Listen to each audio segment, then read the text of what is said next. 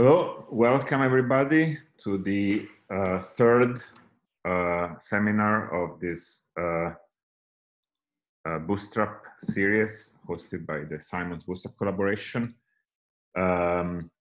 We will probably turn it into a weekly event.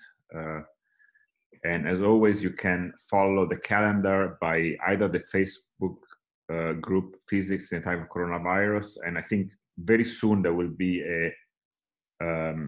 also an analog. You may have seen the mathematicians have started this website where all the seminars are posted, and something similar, I believe, is going online soon for theoretical physics. And so an announcement next week, the seminar will be at a different time on Wednesday at 10 a.m. Eastern, because our speaker is in Australia, and that was the only suitable time. Otherwise, he would have to speak in the middle of the night. And it will be Damon Binder from Princeton who will tell us about the link categories in quantum field theory and their relation to ON models with non-integer n.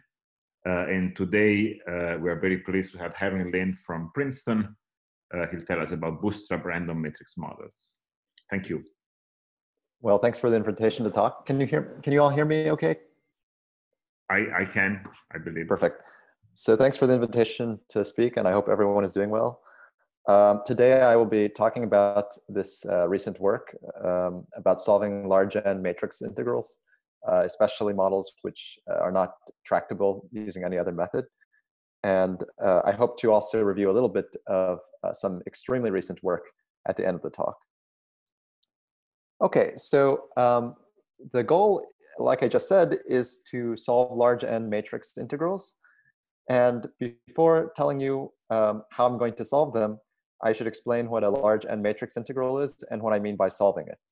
So the first thing I mean by a large N matrix integral is an integral of the following form. So it's an integral over multiple Hermitian matrices, let's say dA, dB, with a uniform measure over the Hermitian matrices, and then some action, which is a polynomial in the multi-matrices.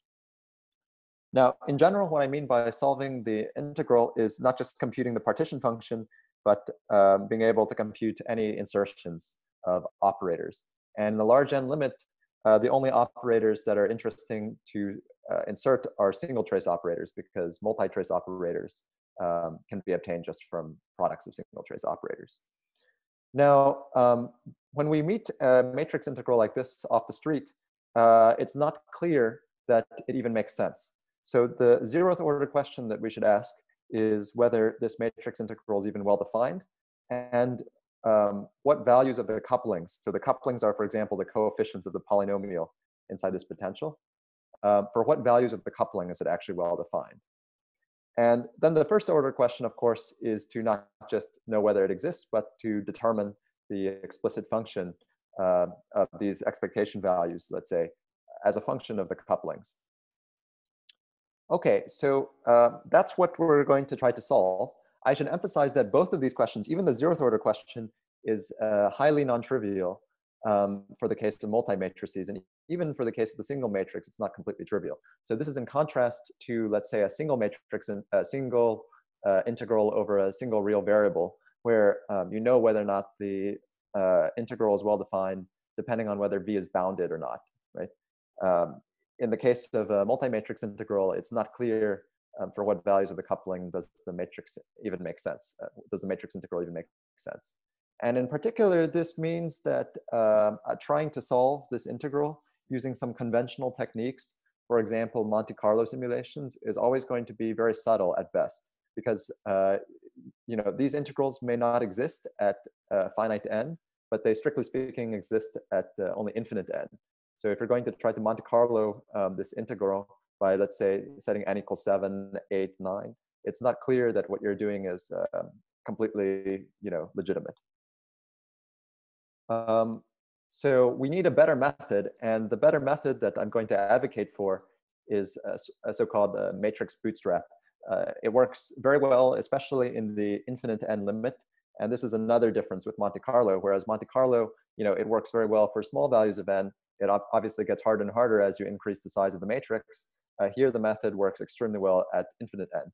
And then we can perhaps discuss 1 over n corrections later on. In order to explain the method, I'm going to have to explain some ingredients. So I'm going to review, first of all, the old matrix story, which is mostly just a motivation or an appetizer for why you should care about integrals of this form.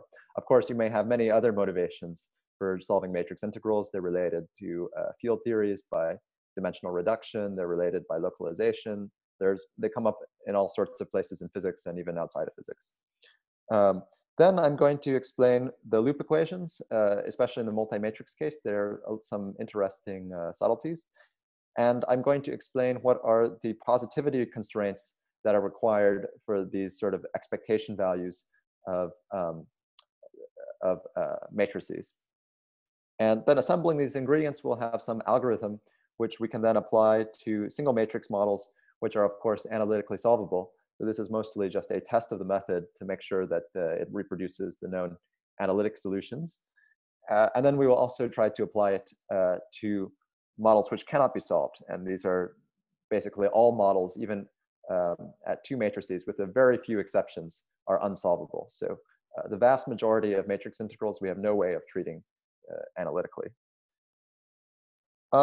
Since this is a Bootstrap seminar, I thought I would just try to flesh out a little bit the analogy between the CFT Bootstrap and what I'm calling the matrix Bootstrap. And of course, this is a rough analogy, but I think the ingredients are at least morally similar. So in CFT, because we have a large symmetry group, which is usually the conformal group or the superconformal group, we have various nice properties, right?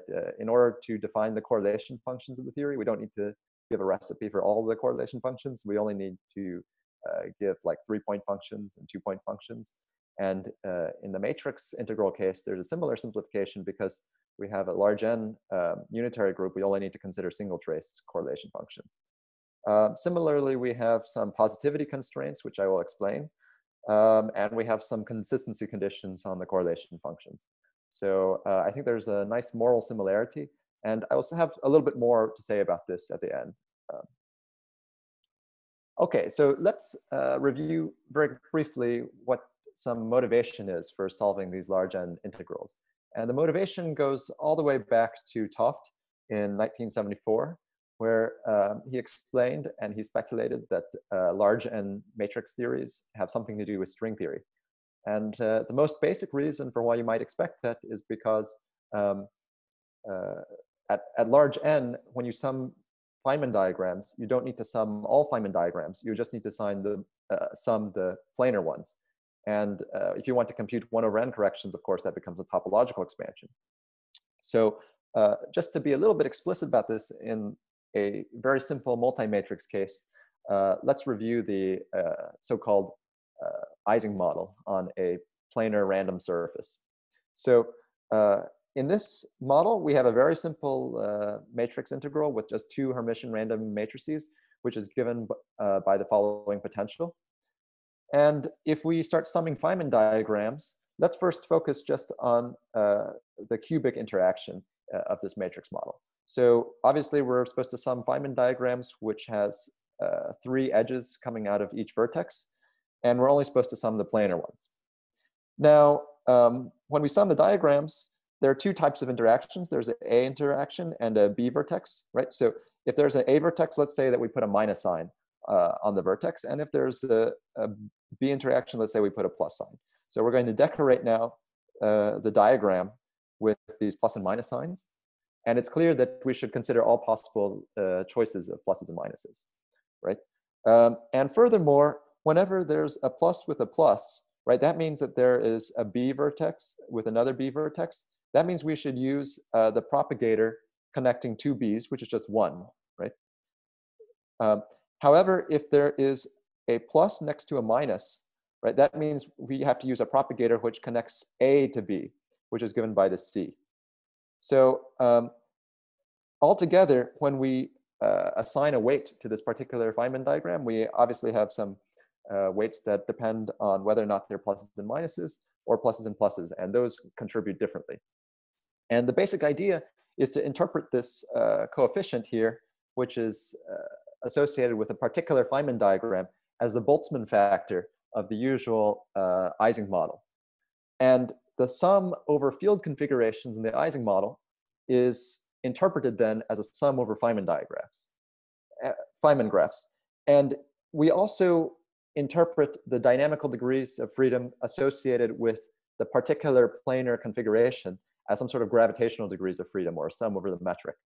So more precisely, when we go to the double scaling limit, or just if we stick to large n, if we just approach the critical point, the typical size of this diagram will become very large, and we might think that this is related to some sort of continuum calculation.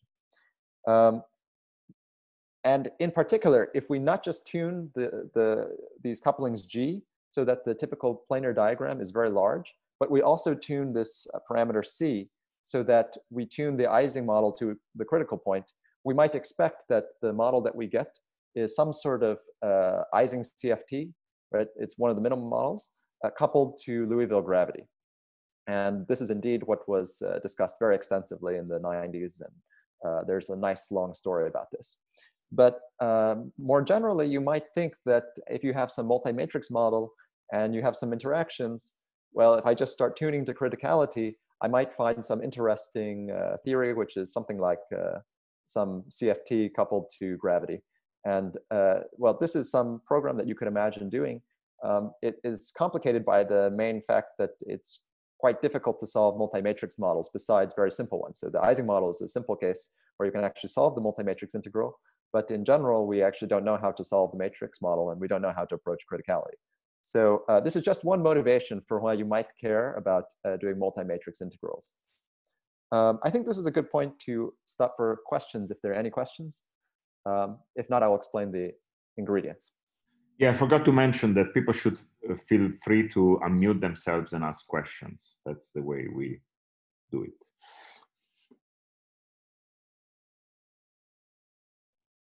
Okay, well, if there are no questions, I will continue.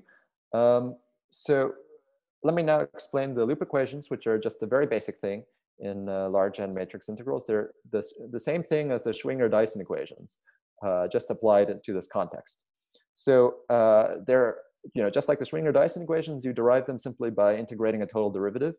But there's a nice diagrammatic interpretation for the loop equations, which I'll now explain. So let's consider the simplest possible matrix integral, which is just a single Hermitian matrix integral, let's say with a cubic interaction.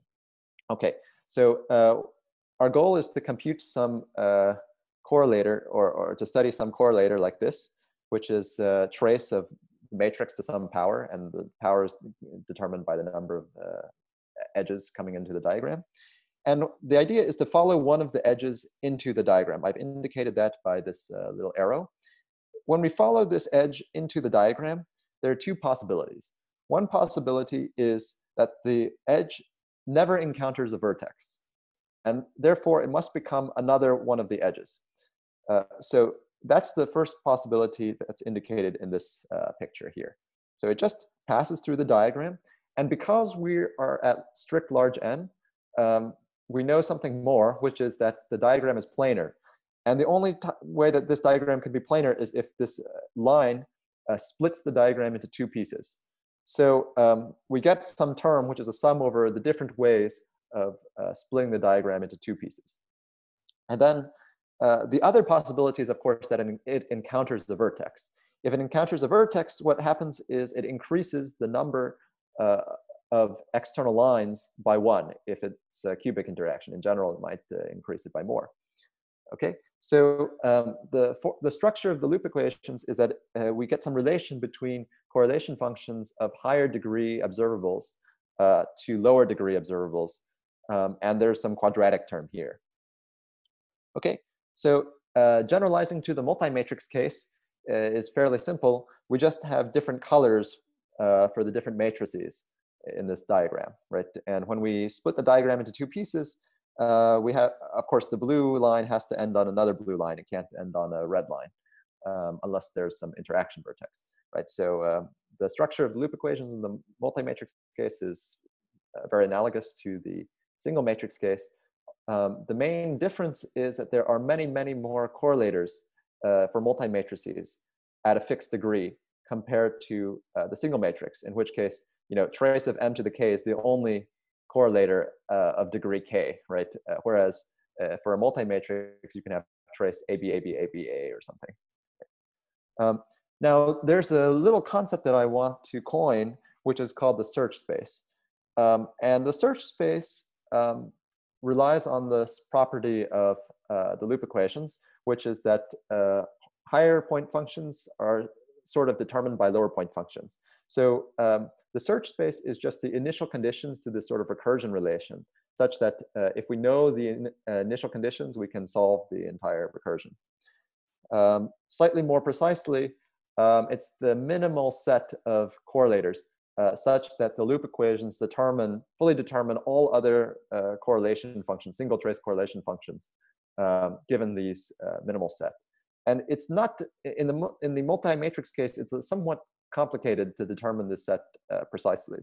There could be many choices of the set, but the minimal set, the size of the minimal set should be well defined. So in the single matrix model, it's a very simple counting exercise to just determine that the dimension of the search space is just determined by the polynomial that goes in the interaction. So it's just determined by the highest degree that shows up in the polynomial.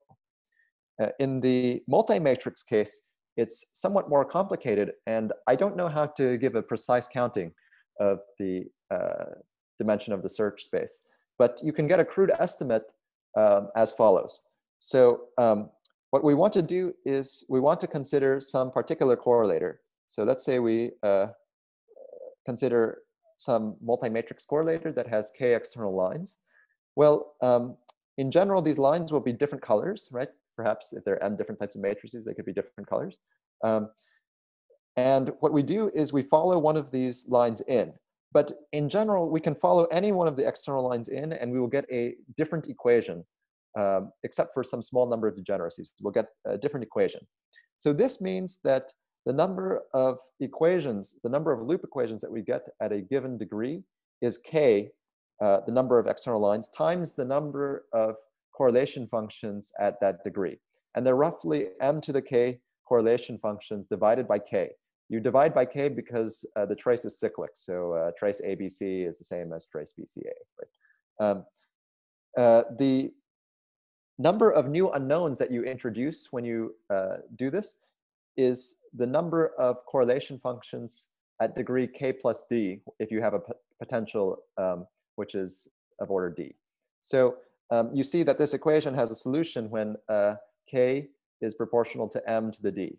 So this means that if you go to high enough degree, we expect to be able to solve the equation. In other words, there are not too many unknowns. Now, this is a very crude argument. There are many things that are crude about it. For one thing, this counting of the correlators is not correct, at least not precisely correct. But this crude estimate at least gives you some reason to hope that the dimension of the search space is finite, even for the multi-matrix case. In other words, if you just know, let's say, 20 correlators, you can determine all the rest of the correlators.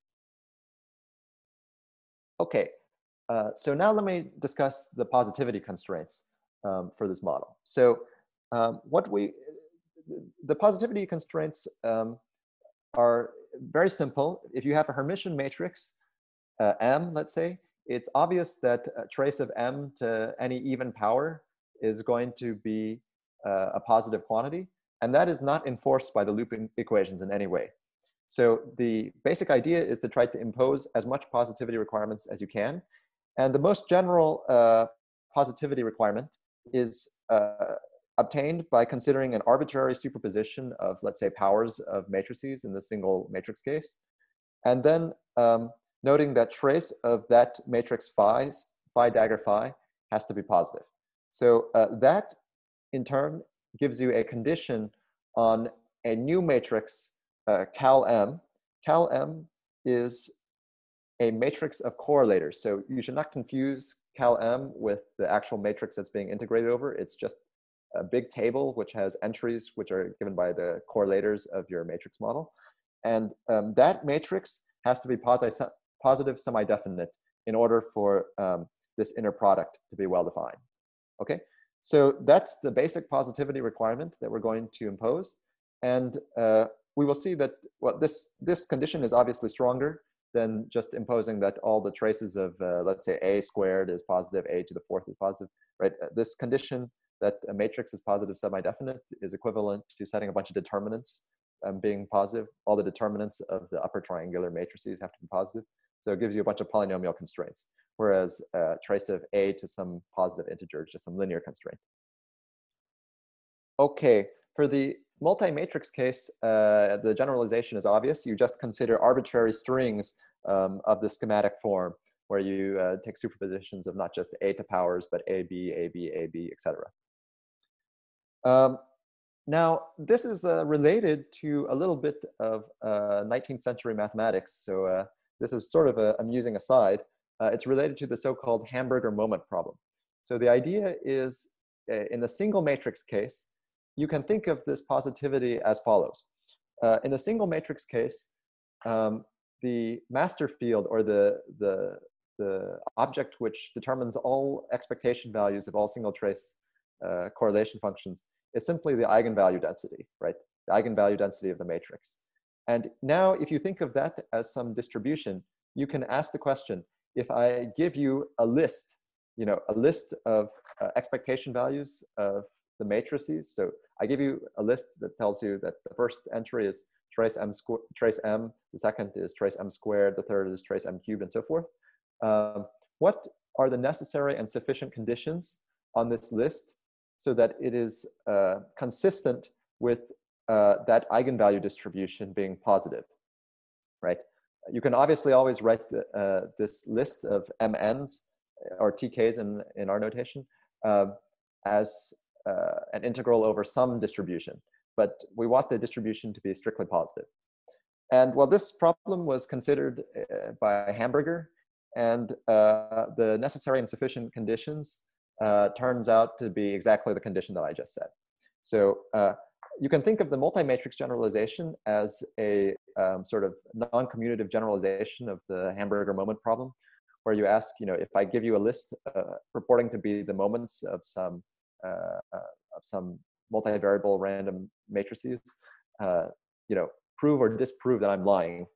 Is the list consistent or inconsistent with positivity? And as far as I know, especially when you consider the truncated problem, where I only give you a finite subset of this list and not the full list.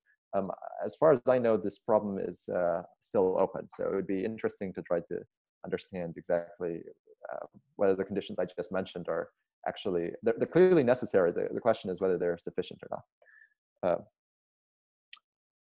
Okay. Now I can explain the application of this method to the single matrix integral, but maybe it's also a good time to pause and see if there are any questions.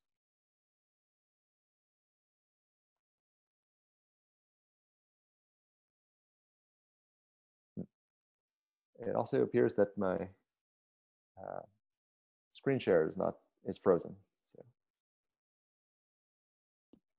May I? Can I be heard? Edouard Bretin? Yes. I have a simple question on the positivity. Sure. You have studied, I've read your papers, you have studied the case of, take the simple G5 force, one matrix.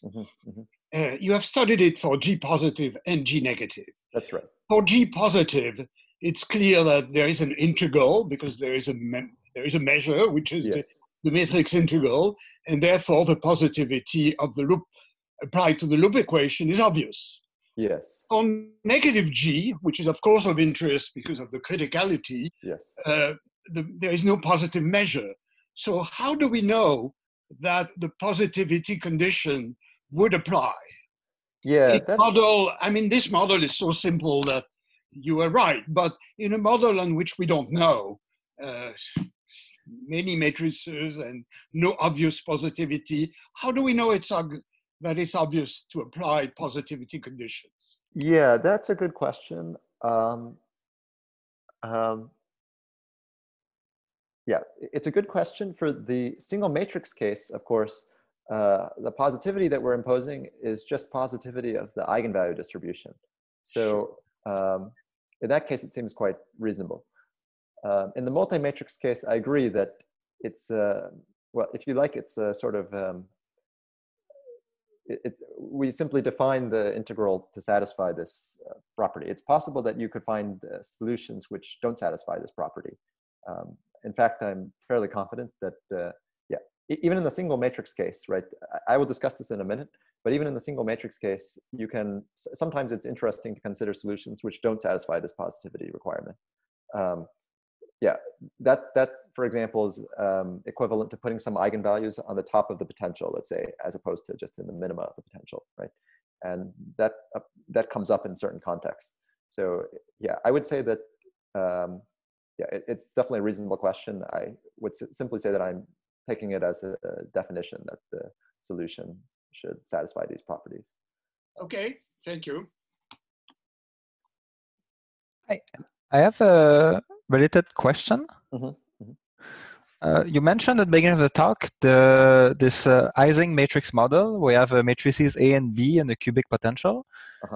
So yeah, this model naively looks like it doesn't converge at finite n. Yes. So do you expect positivity in the large limit, or why would you expect it? Yeah, I can say that if you impose positivity, you get the analytic solution. So okay. Yeah, I mean, Okay. this is explicit in the one matrix model case. It's very explicit. I mean, the exact solution of all the one matrix models, you assume that the eigenvalue distribution is positive. You can, I will maybe hold off on this question and we can discuss it more at the end, because I will have a little bit more to say about that. Thanks. Yeah, in all cases where there's an analytic solution, you can reproduce it using this positivity, even though it's formally, it's a good point that it's formally, it's somewhat formal to impose positivity constraints when you don't, strictly speaking, have a well-defined measure. I'm having some technical difficulties right now where I'm not able to advance the slide. So let me try to restart it. One second.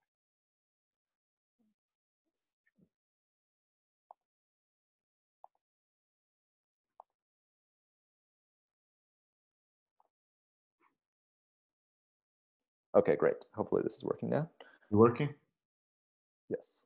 Thanks. Okay, so let's now discuss the one matrix case. First, we consider the case where G is positive. So the green line in this plot is the exact solution to the one matrix integral. And the various colors of gray show constraints as you increase the size of the inner product matrix, this cal M that we were just discussing. And when you increase the size of the cal M, you obviously expect the region to shrink. And you can see from this plot that actually just imposing like 10, considering a 10 by 10 positivity matrix, you get very, very close. This black region here gets very, very close to the exact solution. So there's very strong evidence that convergence to the exact solution is very rapid and occurs. If you want to look under the hood a little bit more, you can ask about what constraints are activated. So in particular, we just look at very simple positivity constraints now. So we just look at the constraint that, let's say, a trace of m to the 72 power is positive. So that's given by this, this blue curve here, right? And this blue curve here is obtained by simply looking at the loop equation for a trace of 72 and solving it in terms of the trace of m squared, right? So that's some polynomial. And we also have some dependence in G. So this polynomial, you should think of T72 as a polynomial in trace of m squared, which has many, many zeros, right? It's a high order polynomial, so it has many zeros. And at a given value of trace m squared, we're simply looking at the zeros of this function, which gives us these sort of finger-like shapes. And the locations of the zeros also depends on the coupling. So this axis is the coupling. So you get this sort of interesting shape. And if you look at various different correlators, well, you can see that you get various different shapes. And if you take the union of all of, or sorry, the intersection of all these allowed regions, you will get some constraint which is very close to the exact solution. Now let's explore the case of negative G. So as we were just discussing, this is a bit subtle, but we just blindly apply the positivity constraints. And here's what we find. So here we apply some very simple constraints. Very similar to the previous slide where we just consider positivity from individual traces of even powers of matrices. And we get the sort of peninsula-like structure where there's some critical value of G where the model stops being well-defined. So the analytic solution just exists up to the critical point, right? And then it's no longer well-defined. And what we're finding is that the constraints have this peninsula-like feature where they round off the corner. And the more constraints that you impose, the closer this peninsula gets to the actual critical value of G. So in other words, when you impose some finite number of constraints, you see that it's possible that maybe the theory makes sense at a value of G that's slightly bigger than the critical value of G, let's say right here. Right? As you impose more and more constraints, you eventually see that the theory really doesn't make sense at any values greater than the critical value. So in particular, right, if you look at some line here, that's saying that no matter what value of trace m square you assign, you're going to run into some sort of negativity trouble. There are no positive solutions to this model. But yeah, here, so if you wish. Sorry. Yeah, go ahead. I was saying convergence here seems to be much worse, or is it not? Oh, so, no. So I've just actually shown this. Yeah, this is misleading because I just been showing single trace constraints. If you impose the matrix constraint that I showed in the beginning, yeah, it actually it converges so quickly that it's a little bit hard to see. So it's yeah. Thank you. I just showed this for sort of aesthetic reasons. Yeah. So if you wish, you can simply, even if you don't believe that this model should have a positive measure, you can simply use this method to test whether it makes sense for a solution to exist, assuming that you have the positive measure. Whether or not the measure is actually well-defined does not enter into this calculation. Now, a slightly more non-trivial case is the so-called two-cut model. So in the two-cut model, we study this inverted potential, right? And depending on the range of parameters for G, you can have a situation in which we know from the exact solution that there's actually not one single solution, but moduli of solutions. And this moduli corresponds to a filling fraction. So depending on how much of the eigenvalues within this minima versus this minima, your value of trace A can be slightly negative or slightly positive, right? And so here we're seeing convergence to not a single point, but to the moduli of solutions that are allowed by positivity. So this green line, again, are the moduli of solutions. And these gray regions shrink not to, but again, to this functional curve. In general, if you have a potential with many, many different minima, you will have many, many moduli corresponding to the filling fractions of each of the minima. Now, I want to discuss a little bit more this concept of filling fractions, although it's a little bit of an aside. So in particular, the filling fraction concept gives you a nice way to think about the dimension of the search space. So the dimension of the search space can be interpreted as the number of filling fractions in the positive solutions plus one in this case. You can also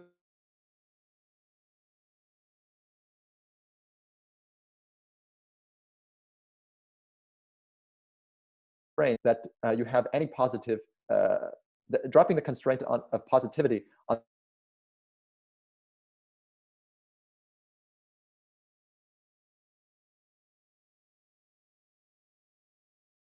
you see it looks a little a gas where you have charged particles coupled to this potential and some eigenvalue repulsion.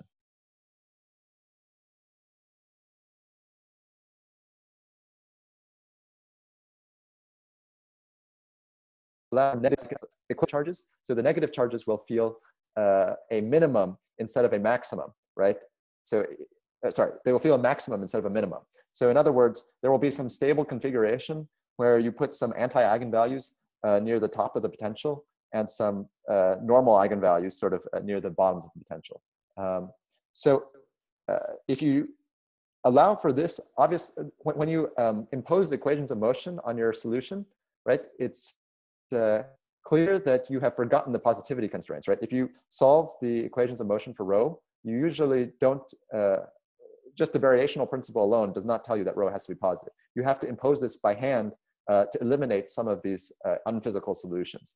And the point is that the dimension of the search space can be interpreted as exactly the number of unphysical solutions. The resulting curve that you get at the end of the day, once you've imposed all the positivity, just eliminates the possibility called anti-eigenvalues. Okay. Now I'd like to discuss a little.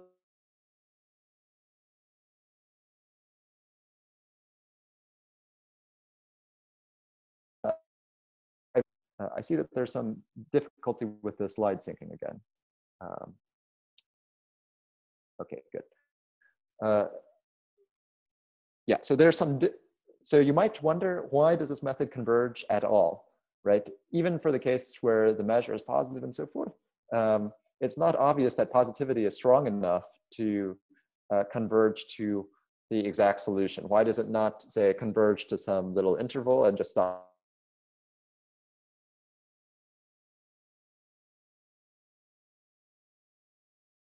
And the answer is correlators. Correlators meaning the various traces of different operators. That's some very high dimensional space. And the constraint that this inner product is positive semi-definite means that the allowed region in this high dimensional space of correlators is some cone. And you would expect that the method works very well if the exact solution is somehow near the boundary of this high dimensional cone, right? If it's near the boundary of this high dimensional cone, then if you were just slightly off in your guess of one of the correlators, then since there's so many dimensions, it would be likely that you would leave the allowed region and you would be ruled out by the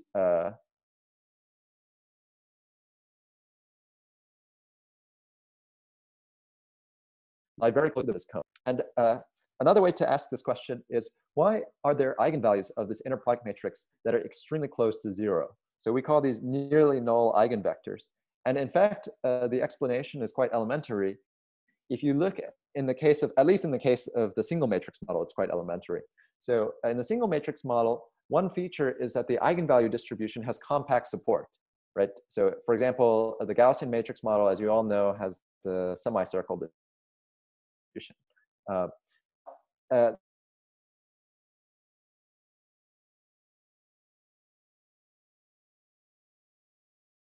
So for example, I'm considering now some polynomial in the matrices, and I'm plotting this polynomial phi as a function of lambda. And if this polynomial has almost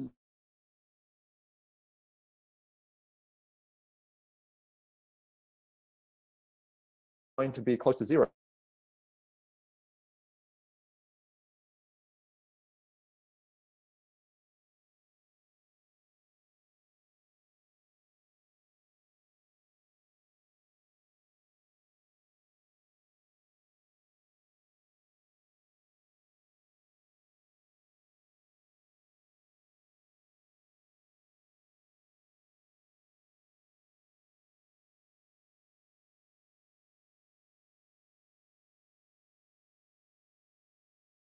Hi, sorry about this. Can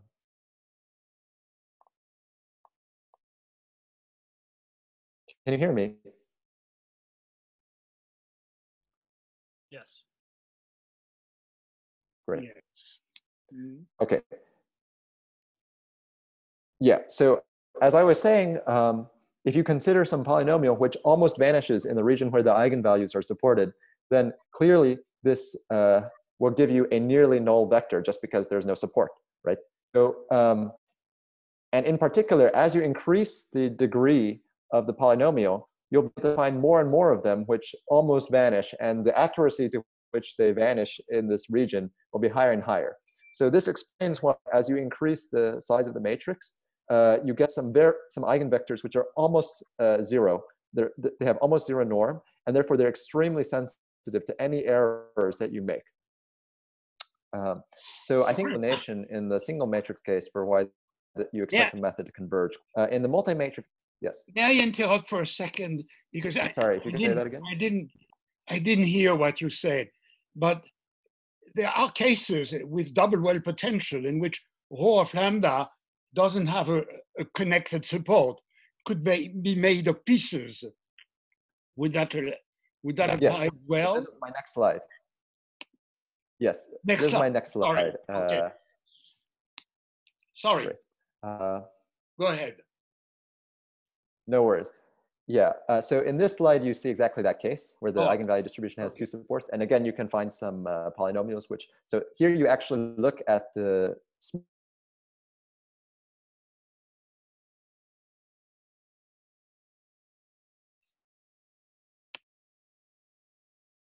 sorry, not potential, some polynomials which almost vanish in the region where the eigenvalues have support.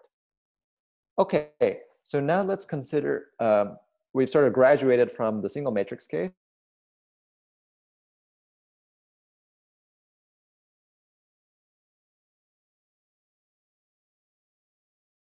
Now, solve. So just as one more warm-up, we can go back to the Ising model. The simplification, the Ising model can, of course, be solved analytically. It's one of the few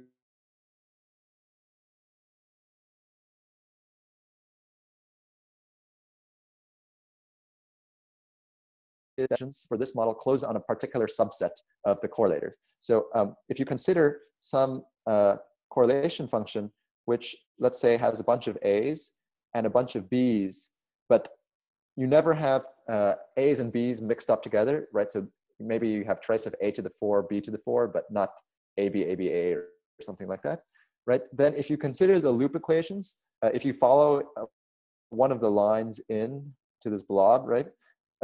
You will see that the worst that can happen is that this A line can become a B line, right? Or it can make two A lines, but it preserves the structure where the A's and B's don't get nested inside of each other. So there's a very tiny subset of correlators in which the loop equations close, and you only need to consider these subsets of correlators in order to get constraints. And so doing this very quickly on a laptop, a few seconds, you can get these nice plots where you see convergence to exact solutions. So here the search space is two-dimensional. In the case of the Ising model, there's trace AB, and once you know those two, you determine the rest. And you see very quickly that you get convergence to the exact solution. Now, more generally, if you consider just the arbitrary two-matrix model, there are some sort of technical challenges that you have to overcome. None of them, I think, are in principle challenges, but they nonetheless are somewhat important. So first, the size of the inner product matrix is growing exponentially just because they're exponentially the number of correlators at a fixed degree is growing exponentially. So you have to test for positivity on some very large matrix, and well, just that can be somewhat expensive, but it's also so that, for example, if you compute the minimal eigenvector, that you do so in a way such that numerical inaccuracies don't give you a positive eigenvalue or negative eigenvalue if you're right on the edge, right? So there's some numerical stability issues. More conceptually, the search space is very high dimensional typically. So in the models that we've been discussing before, the search space is basically the number of filling fractions, which is very small, right? Whereas in the multi-matrix case, in general, you can have 20-dimensional search space, 30-dimensional search space, even for a two-matrix model, right? So that just means that you have to work a little harder, but in principle, you just, you're trying to characterize some little region in some higher dimensional space. It can be somewhat annoying, but it's not a fundamental obstruction. There are obvious ways of improving these algorithms. Let me not discuss them too much, but there is one subtlety of, if you try to, let's say you just try to naively maximize the minimal eigenvector. So you try to find sort of a best estimate point where your matrix, your inner product matrix, is as positive as possible. You don't know whether you found a local minimum or a global minimum in general, right? When you have a very high dimensional space, it's very hard to tell. So that's one issue that you might, the thing that you do in practice is you try many initial conditions. You hope that, you hope what you find is close to the global minimum. Now, yeah, for the multi-matrix case, just as a proof of concept, we can study this simple model, which has a A squared B interaction plus B A squared interaction. And to my knowledge, at least, this model is not solvable using any of the conventional techniques, especially, at least for a general potential WA. So a general single matrix potential, I don't believe you can solve this model. If you look at the case where the potential W of A is cubic, you can solve the model. But for example, if the model is just, if W is quartic, I don't believe that it's solvable. In the case where it's cubic, it turns out by field redefinitions, it's related to the Ising model. For the quartic case, it cannot be related to the Ising model as far as I know. And in particular, the search space is much higher already for the quartic case. So you have an 8-dimensional search space. And yeah, it would be interesting to study models like this and try to find new critical points if they exist. So in the cubic case, you can very easily, again, make very similar to before, where you increase the constraints and the region shrinks and shrinks.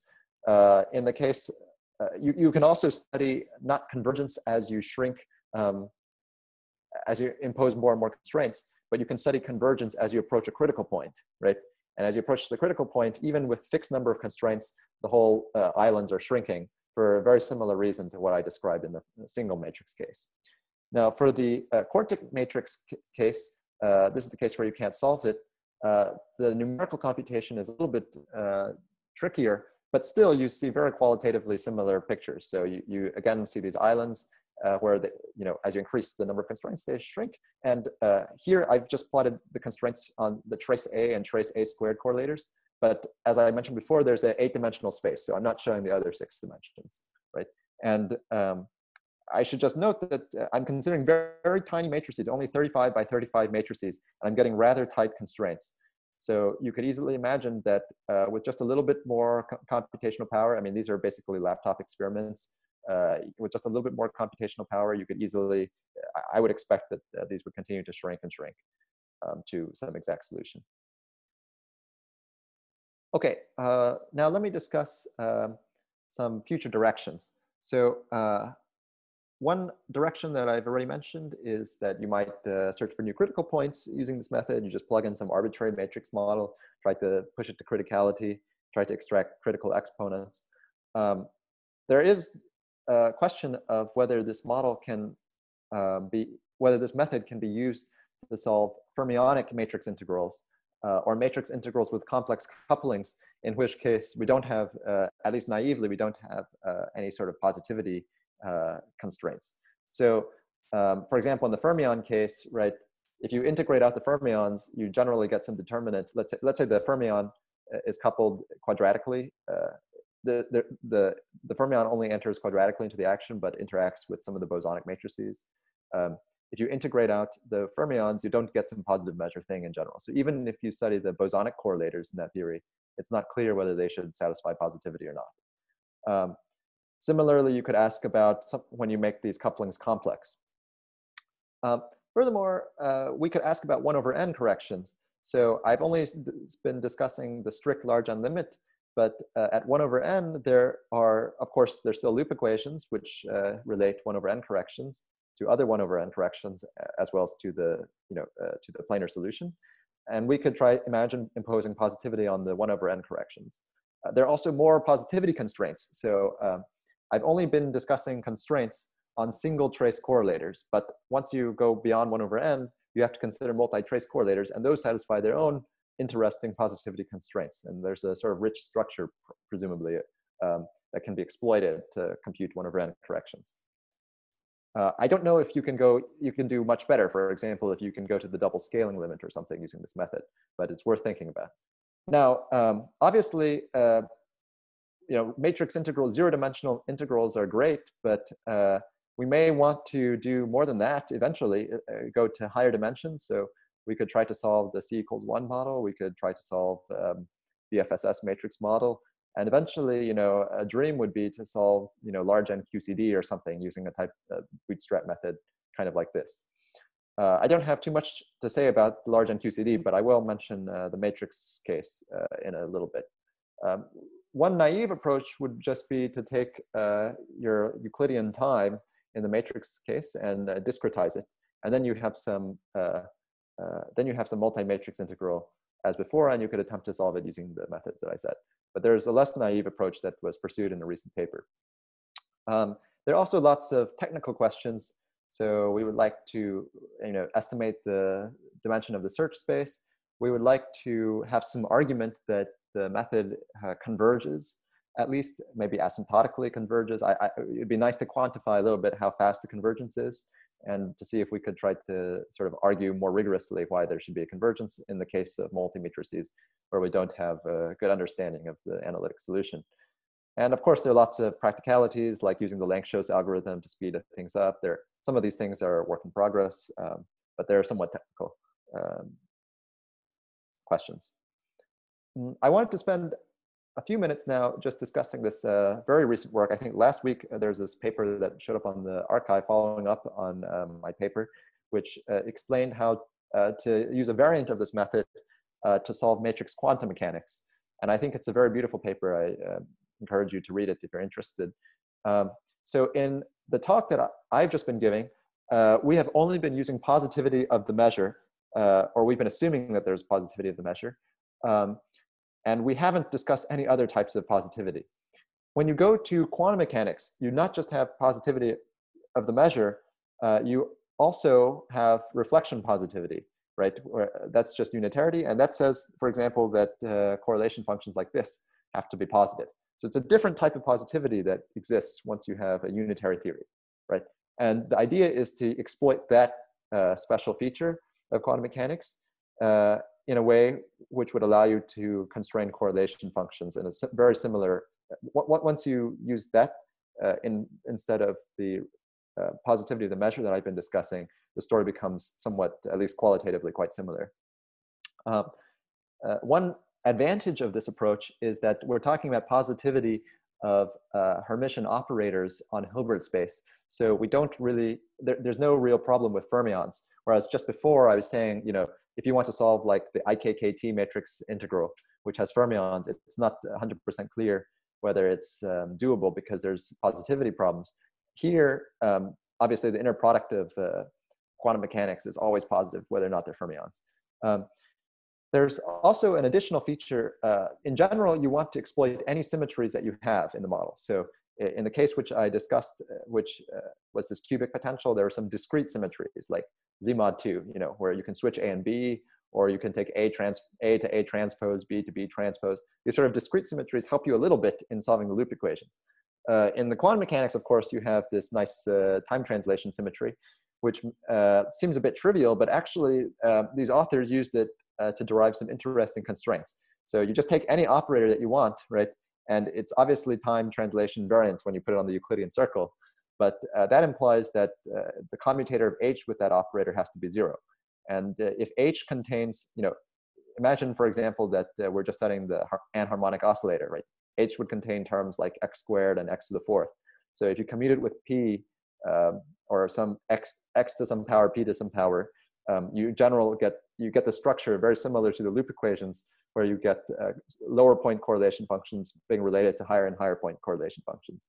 Now, a downside of this approach is without using the full Schwinger, this is sort of like a word identity, right? But without using the full Schwinger-Dyson equations, you can't compute insertions at many different times, which you would like to be able to do. So they focus just on computing properties of, like, let's say the ground state wave function or the thermal density matrix, which are independent of time. But yeah, I think this is a very promising direction.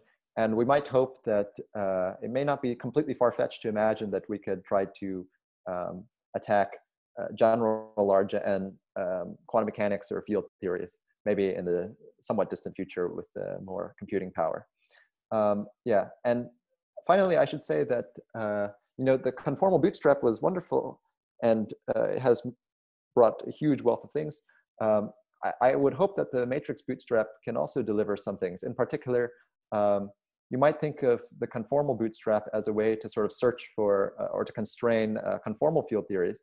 But the matrix bootstrap is, at least even in the zero-dimensional case, is a little bit like constraining or searching for two-dimensional conformal field theories coupled to quantum gravity, right? That's the case of the string theory.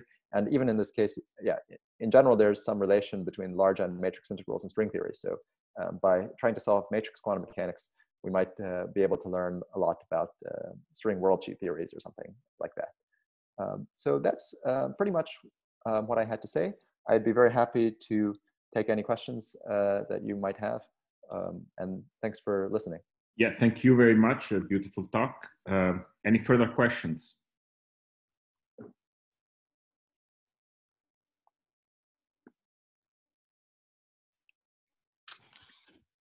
I have a comment. Mm-hmm. So you mentioned the large N QCD applications. I just wanted to mention the paper of Anderson and Krupczynski from 2016. Yes. For two reasons, actually. I mean, because it was actually the first paper in the Simon's Bootstrap Collaboration online seminar series, so oh, wow. 4 years ago. I didn't know that. And so what they did is that they considered the loop equation Yes. in large N QCD on the lattice, and they imposed positivity constraints just like you did, and then they managed to get some constraints on the value of the Plaquette-Wilson loop. Yes, yes. And at the time it didn't look like a big deal, but now with your paper, it actually looks like a pretty big deal, except that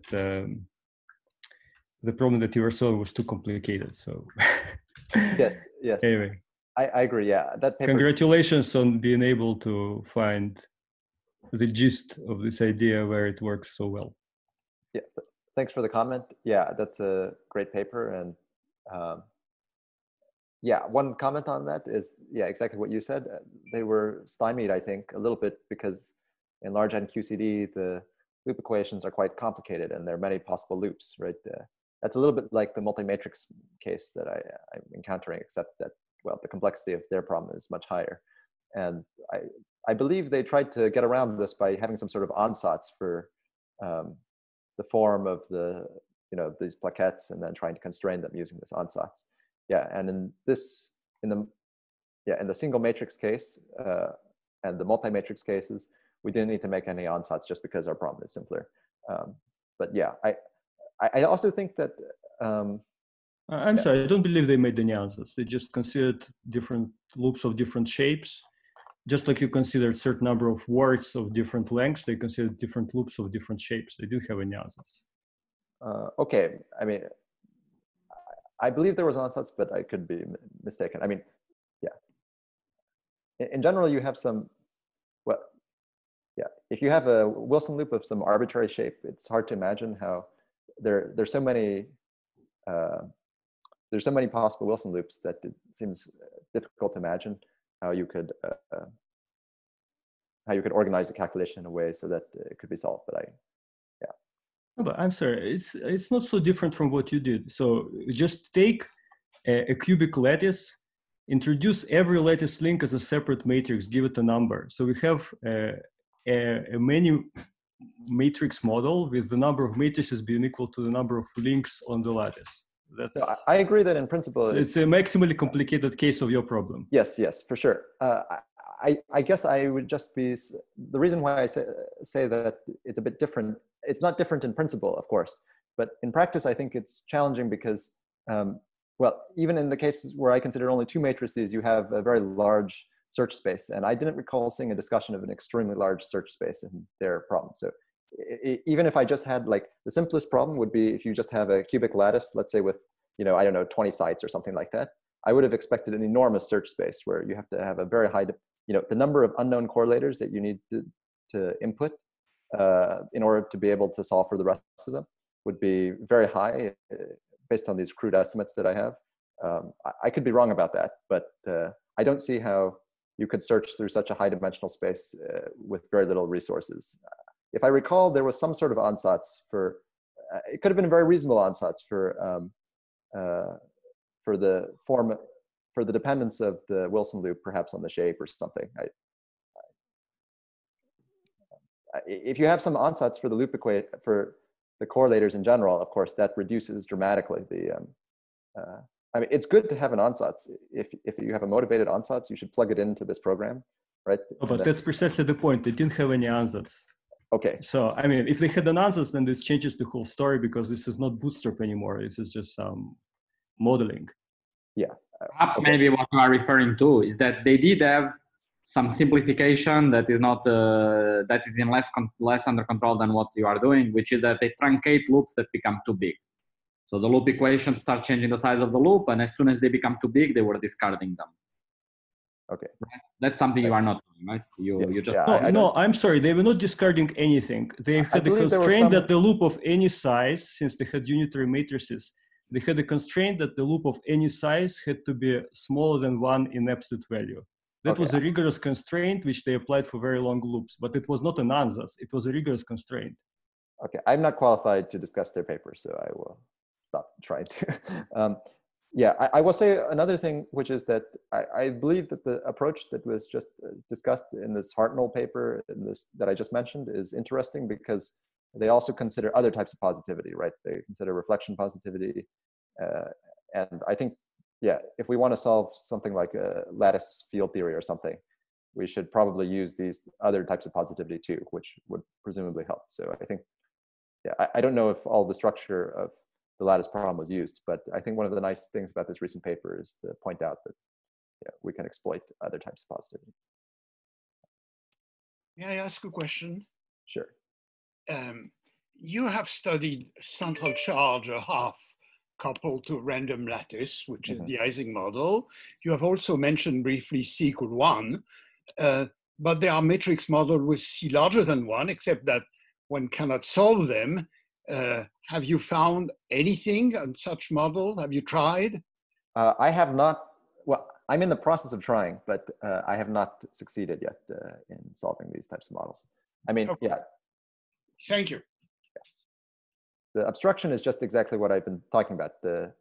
It's just a numerical problem of having a very high dimensional search space and being confident that when you think that you're converging to a solution, that you're actually converging to a solution, and so forth. Good, thank you. Any further questions? So